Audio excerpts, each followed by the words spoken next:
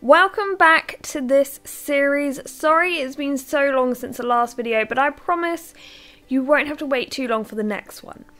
So we left off with the two tadpoles moving into their new tank, and to soften the impact of the filter I built a little fountain, shall we say, where the water could ricochet off of the bricks, and the tadpoles, as they developed, they have an area where they can hold on to and eventually use to pull themselves out of the water.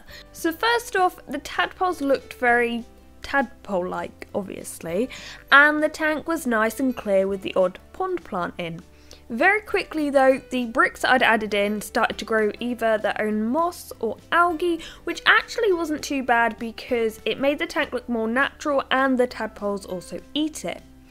As well as this, I ended up adding in some moss balls, some moss on the bricks, and hair algae, stupidly enough. I'd actually removed some from the shrimp tank and put it in there. You remember that tank I have that I call a shrimp tank, even though it doesn't have any shrimp in? We can all dream. Anyway, whilst all of this is happening, the tadpoles were growing fast. They had probably doubled in size from when they hatched out, and they'd gone from having external gills to internal gills to them being like covered up by skin. Over the next couple of weeks, the tadpoles altered in shape a little. It becomes quite apparent when you look directly down on them, and you can start to see the structure of a frog. I mean, it's a very basic outline, but it's certainly there. Another thing that became clearer was where the legs would eventually form, and you can see what I like to call little nubbins, where both the back and front legs will eventually be.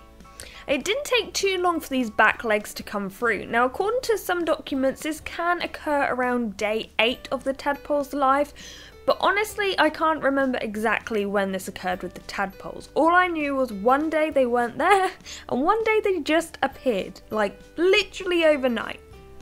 The legs started off pretty small and displayed very minimal movement at all, but they grew very quickly, though I have to say they posed very little help to the tadpole. I mean, other than the tadpole using them to jump into things, but had no support at the front of the tadpole, so it just like face plant the water. But anyway, they were cool. Also, can we just take a moment to appreciate that this tadpole is actually eating hair algae? Like, literally nothing in my shrimp tank will eat it at the moment. Like, I literally hate hair algae. It seems like the only way to get rid of it is just to remove it, and then it grows again, and it is like the bane of my aquatic life. Anyway, unhelpful back legs aren't the only odd thing about tadpoles. Their intestines are pretty strange too. Now, if you look very closely, you may be able to see them through the skin. You might have to look quite hard though. It's actually in like a spiral shape. Now, we never dissected frogs or anything at school, luckily, so I don't know if a frog's intestine looks like this. I don't think it does, but you can see that through their skin, kind of.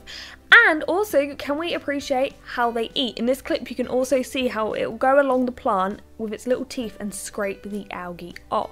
Anyway, back to the intestines. Now, even if you couldn't see them very well in that clip, fortunately, there's a photo posted by National Geographic where you can actually see straight through the tadpoles. I don't know if these are the tadpoles to glass frogs, but I love that you can see it so clearly and you can appreciate the complexity that is the inner workings of a humble tadpole.